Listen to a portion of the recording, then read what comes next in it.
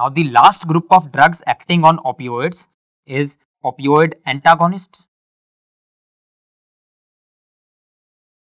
They are antagonists on all the opioid receptors. Two main drugs in this category are naloxone and naltrexone. Naloxone and naltrexone. These are the two main drugs. And important points regarding these two you can remember from the name itself. Naltrexone is a longer name than naloxone. So naltrexone is long acting, whereas naloxone is short acting. Second important difference again you can remember from the name. Naltrexone in the name contains O, so it can be given orally. But you will say that naloxone also contains O. But no, naloxone contains O twice.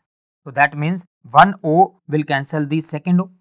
So that means it cannot be given orally. So it is given by intravenous route. So naloxone is given intravenously, whereas naltrexone is given by oral route.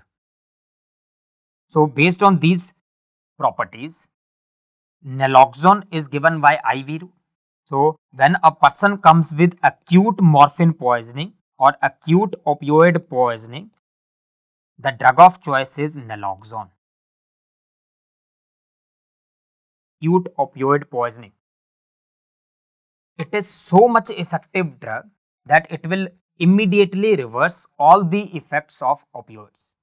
Like a patient with acute opioid poisoning, it will come with the symptoms due to excessive opioid action.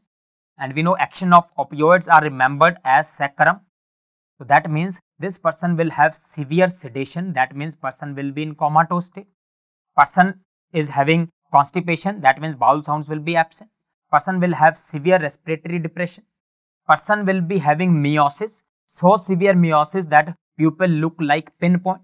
So all these are features of acute opioid poisoning. So person comes in comatose state. We give him naloxone.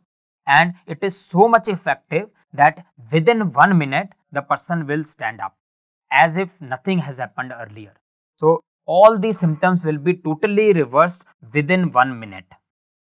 Now most of the time the opioid poisoning occur in addict patients because they are used to take these opioids, and sometimes they take overdose and they go into coma. So now when we give intravenous naloxone, all the symptoms are reversed, and now this person will try to escape from the hospital. If the person goes out of the hospital, after 10-15 minutes, the person will again go into coma. Reason? The naloxone is very short acting. So it is very important that number one, these patients should not be allowed to go out of the hospital. And number two, after giving naloxone, when the person gains consciousness, we should start naltrexone. The reason is naltrexone can be given orally and it is very long acting. So person will not go into coma again. So drug of choice for acute opioid poisoning is naloxone, but drug of choice for maintenance in case of opioid poisoning is naltrexone. So naloxone for acute poisoning and naltrexone for maintenance.